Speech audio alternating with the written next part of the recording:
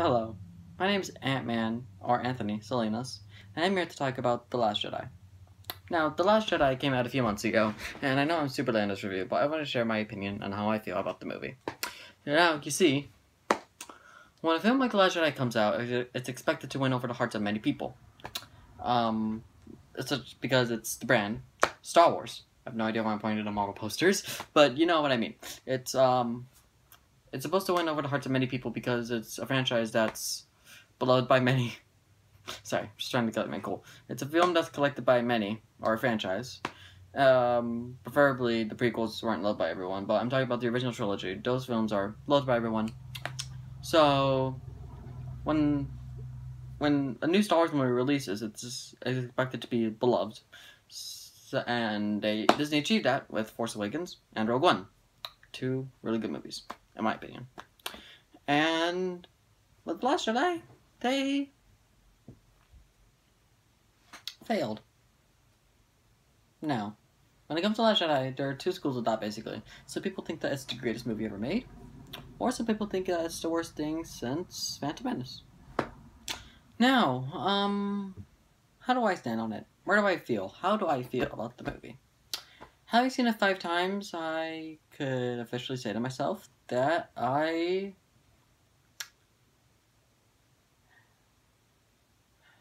don't know. I feel that The Last Jedi is okay. I feel that The Last Jedi is a flawless movie. It's a perfectly amazing movie. No flaws whatsoever. Now, that being said, there's one flaw. There's one flaw I have with the movie. No, it doesn't have anything to do storytelling-wise. No character development whatsoever.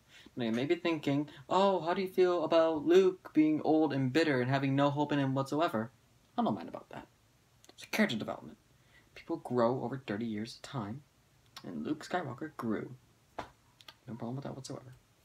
Or you may be saying, what did you think about Princess Leia flying like Superman? It's okay. We all want to be Superman. It's okay. And you could also say, what do you think about Poe being a risky pilot and wanting to know the plan? Well, it's human nature to bid into literally every single conversation ever. So yeah. So, those are just my, criticisms, where I could just, punch people in the face. And, my one flaw with the movie. Why? Well, it disappointed me so much it disappointed me so much first time I saw it.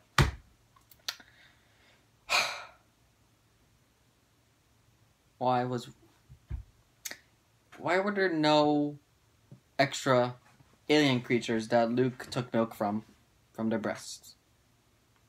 That disappointed me on so many levels. I wish there was more of it. I wish there was so much more. There should have been at least 10 more of them in that one scene.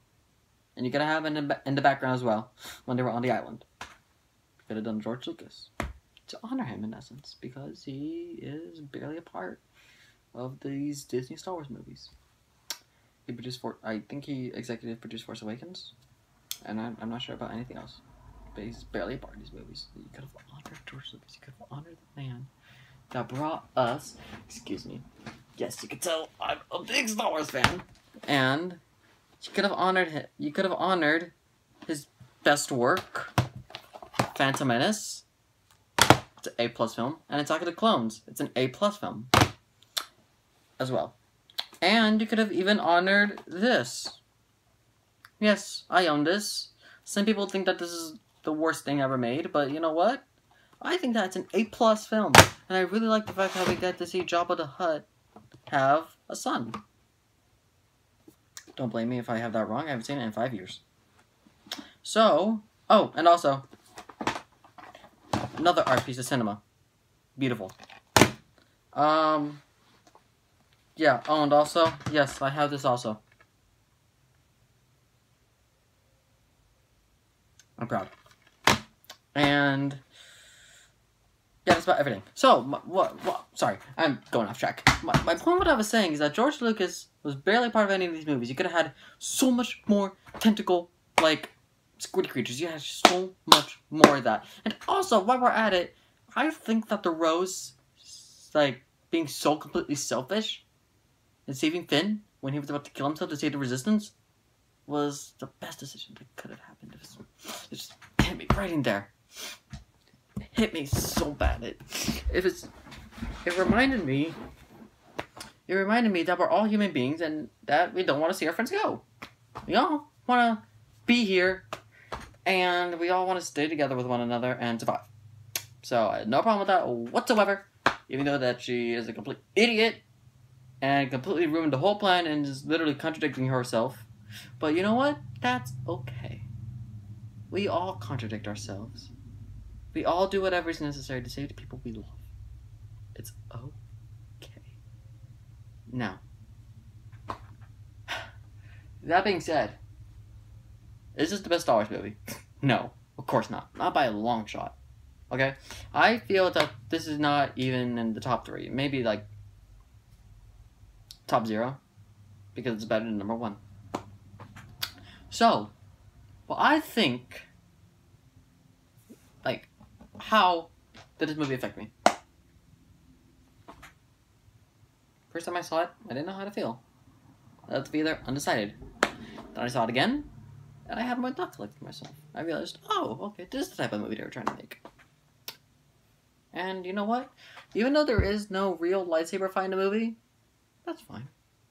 It's whatever. Everything's not expected.